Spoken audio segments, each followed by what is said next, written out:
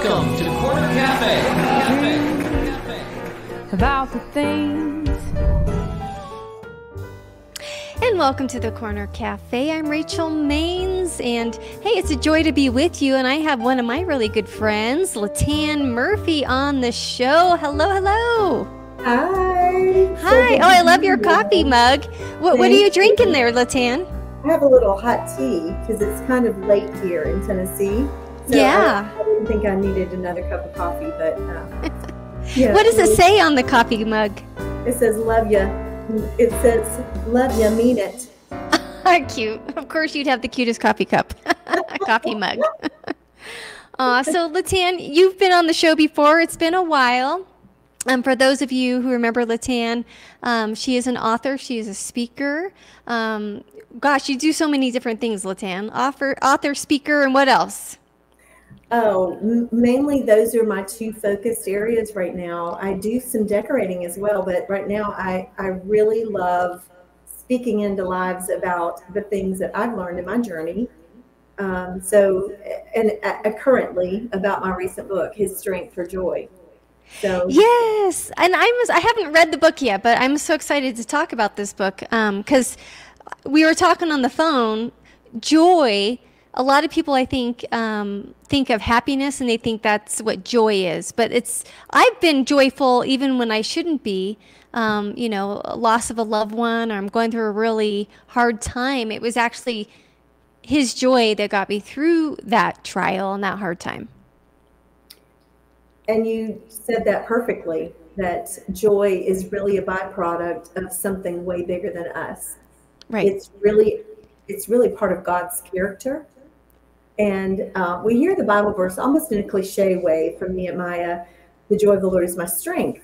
But what does that really mean, and how do we really apply it? Because like you said, the average person, myself included, spent much of my life thinking about joy as happiness, and it is so not that. And then I remember being in my kitchen one night and thinking, what is my next book title? And I began to think about the season of life that I was in and how I needed a sense of strength beyond my circumstances. And that Bible verse came to mind, the joy of the Lord is my strength. And I started thinking, what does that mean? Like for the first time, like what does that mean? Right. So the joy of the Lord tells us that is something that He embodies within Himself. Then it began to register with me that joy is actually part of God's character. And as we become partners with Him in life, then He gifts to us a part of who He is. Oh, and that's beautiful. It really, really changed things for me, my whole perspective. Yeah. Yeah, because, a lot of times I think we read the scriptures or we hear a fellow Christian talk about the scriptures, and it sounds amazing, and we're like, yeah, I'm in, but we don't practically really understand. I mean, it's going to take a whole lifetime. Even if we lived, 200 years, we wouldn't fully embrace everything there is to learn. It's a constant renewal and learning. But I think, what a lot of us need help with is just, okay, that sounds amazing, but how does that practically work in my life? Well, for me, I think it is the realization and the comforting thought of there is nothing that will enter into my life or yours that we have to experience alone. And right. When you think of that piece, that component, that is a promise that's given to us in relationship with God. And so what that means for you and I, it doesn't mean that our circumstances will change. It doesn't mean that scenarios will be peachy, that everything will line up and just be perfect suddenly.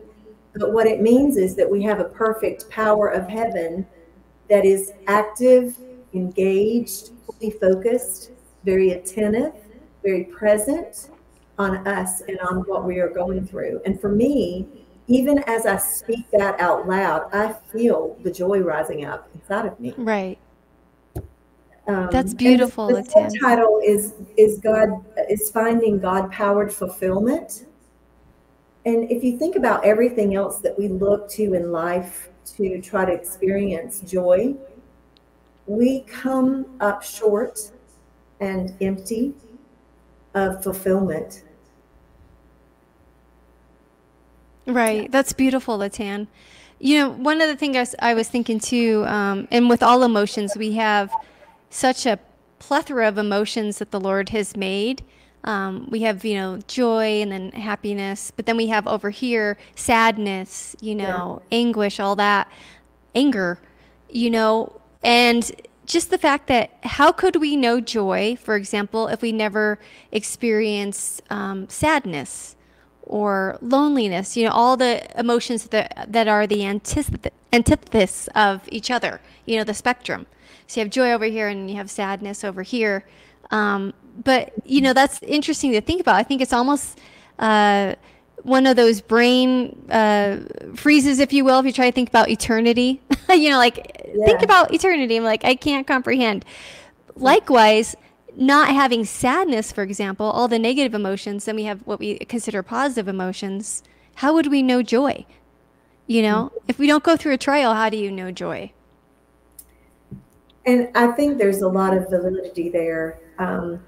But for those listeners who are, whatever season of life you're in, whether everything right now in your life seems to be going along just great and you really aren't experiencing something sad, as Rachel said, or something where you're finding yourself depressed or in a grief season or in a financial loss season or lonely and longing for a relationship, whatever it is that you feel you're lacking something, when that direct line from us to God is drawn and we realize the intimacy that we can experience and we begin to pursue that intimacy, that's the key, then that's where the joy comes from. And the joy is actually not at all based on any experience that we have. We can be happy about things, as we talked about earlier, but to have real lasting joy is so connected to how we connect ourselves to God. Right. It's deep and wide and big. And I feel like this conversation is as deep and wide and big as the Grand Canyon. And Right. we could get a group of people together and probably everybody would have a different angle on what they think joy is. But in the end, when we leave this world, you and I both know, like, we all live our lives and we move along and we have different experiences and we see the world through different lens than another person. But in the end, we stand before one person, and that is God. Right. And so that direct line then ends with us and him. And Right. what does he have to say about me? Like we allow joy to be stripped away from us so easily by a simple word that somebody spoke about us. You Right. know, for those of us who are words people, that's a real temptation. Yeah. I, I've done that. Yeah. Yeah. So Yeah, I think that's beautiful, LaTan. You know, one of the things you were saying, and you know, having that direct line. So one of the things that would be obvious is reading his word, to get a direct line to him, prayer. Is there anything else that you do practically to feel like you're in that direct line with the Lord? lately, it has been for me worship. Yeah. Um, Play music, like get in your happy place. If music speaks to you, then put the music on, put it on loud, and find the genre of music that speaks into your soul and feeds your soul and soak in that. Yeah. Music has a way of lifting us, and especially worship music has a way of literally lifting us up above the circumstances of our lives and helping us to have a new and fresh perspective on where we are in life, what we need to do next. Like there have been times that I've just been unable to pray or even ask God for joy. But if I Yeah. praise him and I begin to worship him and if I begin to thank him for where I am now instead of where I wish I was, Right. everything changes. Right. And suddenly what I felt was empty and depleted feels full and joyful and hopeful. Yeah. Right. That's beautiful. You know, one of the things I've been focusing on recently is just our thought life. Obviously, the Bible has a lot to say about thought life. But if we're in right believing, then we will have joy. And if we notice that we're, feeling sad or feeling negative, it's going to be traced back to our thoughts. So if we can, and the Bible says capture your thoughts. So if we can capture that thought and have right believing, which is belief in the scriptures, then of course the natural thing that will happen will be joy, because we'll have right believing behind our thoughts. Do you have any thing to say about that? It's an interesting thing to talk about our thoughts and capturing them. I do actually have a lot to say about that, because recently when I was experiencing some really hard losses in my life, some loved ones who passed away way too soon, and I could not sense joy, feel joy, didn't want to look for joy. Everything felt so sad and so watered down in life. The things I used to enjoy didn't feel the same. And I began to realize that my mind was a very, very powerful thing. We don't even realize how powerful our minds are.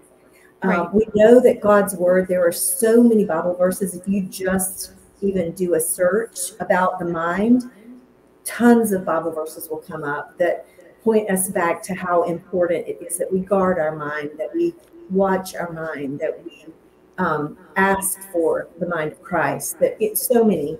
So I would encourage your listeners to do that. But also I began to realize that if my mind was that powerful, then what my mind perceives, my heart will believe. Right. And there were many truths that I had taken to myself that were not real truth, but false narratives that the enemy was trying to make me believe. And there is nothing more joy robbing than that, when we believe the lies that the enemy tells us and we take it into our mind and we lock it into our hearts.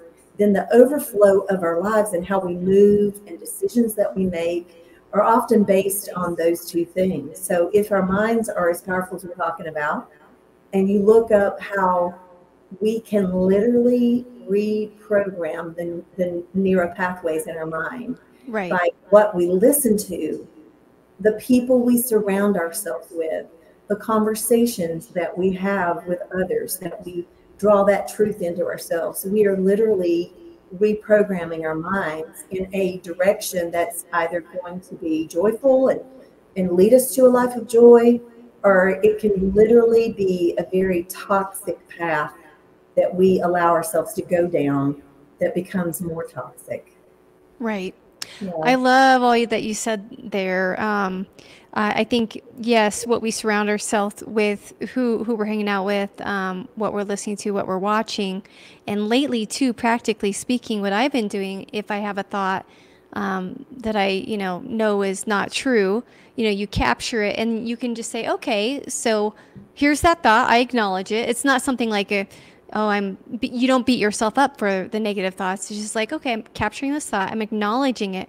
But what's opposite of this? So say, for example, people struggle with God being mad at them. Maybe they didn't have a good earthly father. I did, so I never really struggled with that. But just using an example, believing that, hey, that God doesn't love me, or if you have that thought, or he's mad at me, well, you can take that thought and say, hey, okay, I hear your thought. I acknowledge you. But let's think of it this way. What does Scripture say? And then start to fill it with other thoughts that are truth. Just practically speaking, reading the Word, saying it out loud about how much the Lord loves us is a good place to start. But we can do that with every single thought. It was interesting what you said, how powerful the mind is. I got two thoughts on that. First of all, if we're feeling scared, we could start our heart can start racing, right? So the mind triggers the things in the body, like the heart and all these other things. So it is very, very powerful. One point, and I'd like you to talk about that. And then another too is Adam and Eve fell because they ate of the tree of knowledge of good and evil. It started in the mind. They fell in the mind too. Of course, we fell physically and spiritually, but it started with the knowledge of good and evil, which is interesting. So interesting. Yeah, so there's so much packed into that one part. Right. First of all, they did not recognize the presence of God as fulfillment in their lives. Right. They began to look to other places and long for other things, and their minds began to believe that there was something better than the experiences that God had for them, the future God had for them, the purpose God had for them there. And isn't that what happens to us? Right. Yes, perfect. Well, I'm going to go to a break real quick, LaTan, so hold those thoughts, and we will be right back. Alleviate the stress of not knowing what your child or children might be taught in public schools. Christian Home Educators of Colorado wants to help you take back control of your child's education. You don't trust the public school system, so put your children on the right path. And you can be reassured and confident in your child's education when you work with the Christian Home Educators of Colorado. They help you give your children the education that is customized education for them, and that is the best way for your child to receive the most out of their education. So, give your children the best homeschooling education in Colorado. With over 30 years in homeschooling education, CHEC offers your children the structure and the Christian education they deserve. To learn more about Colorado homeschooling, visit chec.org. Hi friends, Rachel Maines here, and if you don't know already, I am the Operations Manager for AM 670 KLTT, and we have a special opportunity for you. We're partnering with GFA World again, and this time we're helping to provide the Holy Scriptures to those in Africa and Asia. There's actually millions of people in Africa and Asia who don't have access to God's Word. So would you partner with us and give today? It's super simple. All you have to do is go to our website, 670kltt.com, and scroll down and click on the scrolling banner that says Give God's Word. You can also give them a call at 855-571-9776. So give today. You know, I hear these precious stories of these new believers who get access to Holy Scriptures, and then they wrap it in a special cloth and they place it in a special place in their home. So it truly is precious and wonderful for them to receive God's holy word. So once again, go to our website, 670kltt.com, and thanks for your gift. And welcome back to the Corner Cafe, and I've been having a great conversation with my good friend, LaTan Murphy, and it looks like you're enjoying that tea, LaTan. It's so delicious. It's a blueberry tea.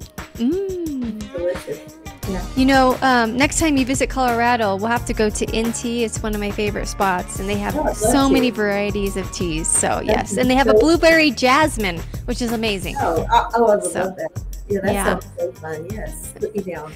Fun, yes. Yeah, and it's a free advertisement for NT. I highly recommend listeners and people watching the video, go to NT. Support local businesses in downtown Littleton, Colorado. You gotta help the people out, right? Right. Yeah. But LaTan, I just really enjoy this conversation about joy and taking a look at the word joy, realizing it is different than happiness, and realizing too you can experience joy even in the most troubling times because He is our source. Yes. He is our source. And, you know, really this book is so relatable because there are 10 women that I've talked about here, some of whom really were subjected to other people's fears and worries and concerns. And out of that, their lives could have been left really weak and lifeless and empty. But instead, they chose to press into their faith. And I'm sure that just like you and I, it doesn't happen overnight. We are very human and we all struggle with very joyless situations and circumstances, Rachel. Mm-hmm. But yes. It's a journey and it's a process. And it's a journey worth taking. If we will just go with God, if we'll just keep our eyes on Him and realize that He loves us so much more than we can even comprehend. We cannot even conceive of the kind of love that he has for us, that he would not just want to be on his throne in heaven, but he wanted to gift himself to us. Right. So that we could take on so many different pieces of his nature and his character that we could never, ever have without him, without his presence. So I can be going through some of the worst situations. And if I really reset my mind to do what we've said prior to this, to worship, to read, to press into good people that really encourage me, that are life-giving forces in my life, that I'm really intentionally focusing on drawing truth into my life according to God's word, what he has to say about me, not what other people have to say.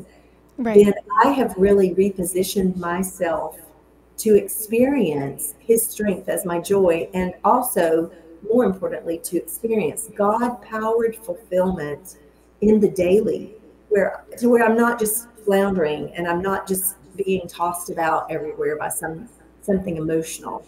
Right. You know? Yeah, that's beautiful. And, you know, as we've been talking on the phone because we're good friends, you know, I'm going through a season of just learning about emotions. And it's fascinating to me, as I mentioned previously, that the Lord, he made all emotions, you know, the good, the bad, and that it's okay to feel every emotion because he made them. So we don't have to push any emotions away. If you're feeling sad, feel sad. You know, if you're feeling angry, feel angry. Do not sin in anger and like punch your neighbor if you're mad at them. I wouldn't recommend punching them, but you can feel angry, you know. But then he made the other emotions too, where say you're going through sadness, well, feel sadness, but then allow yourself to feel his joy to kind of come in and help that gap, if you will.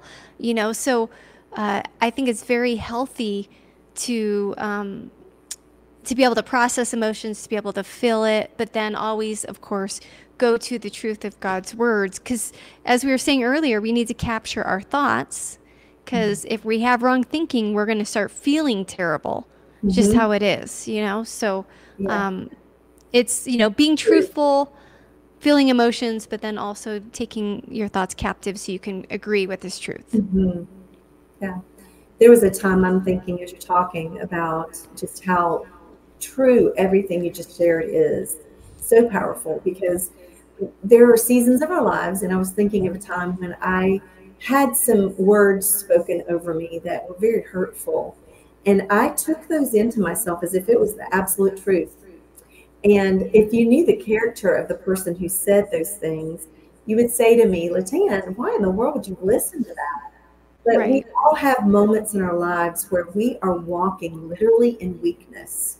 I would say a big part of our lives we can spend living out in weakness instead of realizing that we have this authority given to us. We are daughters of the Most High God, and we are gifted his character, his nature, his presence, his strength. He wants so much to give us out of the abundance of all that he is and all that we're not. And I think so many times we think it's for other people, but we are not willing to really grab hold of it and claim it as ours. Right. I hope that makes sense to you. It's really that simple. It doesn't mean that we'll have all the goo goo gaga feelings overnight. We're not going to. But it does mean that we can be consistent, spiritually mature, joy-filled women and men of God that are unshaken by our circumstances, that we know the character of God enough that we know that if this thing didn't work out, or that thing didn't work out, or the other thing that we've been so devastated by, we can trust the character of God and know his heart for us is a heart that has good intentions and good purpose yet to be fulfilled. He's not finished yet. Yeah, LaTan, there's so many things that we can do to unpack what you just said.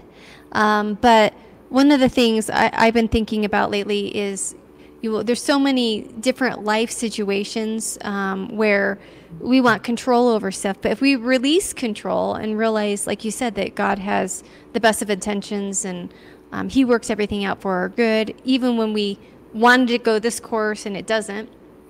And if we let go of control and have the abundance mindset, which I believe the Heavenly Father wants us to believe in, it could work out anyway. So maybe it didn't work out, my number one option over here, but just to be open to, no, but there is a plethora of options that the Lord can do, whatever area of our lives that we're struggling with. There's so many different options with God, all is possible, he says. He's not just the plan A or B or C. He's all alphabet. He has a different plan for us in every season. And when we think we've ruined everything and messed up, that's when he says, you know what? I am the God who is able to make everything that you think is a mess into your greatest message. Right. And when we were talking about emotions earlier, in an earlier interview with someone today, David came to mind. And how David's emotions were all over the place. Mm-hmm. And the very thing that we would look at ourselves and say, girl, you need to pull it together. Or, you're a mess. You're a hot mess. Right. We think about, God might be writing a few chapters in our lives too, like he was in David's life. That gives me a lot of joy just thinking about that he know all of it, Yeah, I think it's a good thing to read the Psalms often because you do see the ups and downs, and he's a man after God's own heart. And he was a hot mess, that's hilarious. But see, that's the thing about emotions that I've been learning is you got to let yourself go through them, and God made them. The only caution I would say is question your belief systems in terms of if you're staying in like a dark place, to take captive your thoughts and make sure it's in alignment with the word. Make sure your thoughts are in alignment with the word. Mm-hmm. So there's the truth of like being real and not like shoving emotions away and just saying you're fine when actually you're not fine. When you're going through a hard time, you need to experience emotions. But then the other side of that also is making sure that our thought life aligns with truth.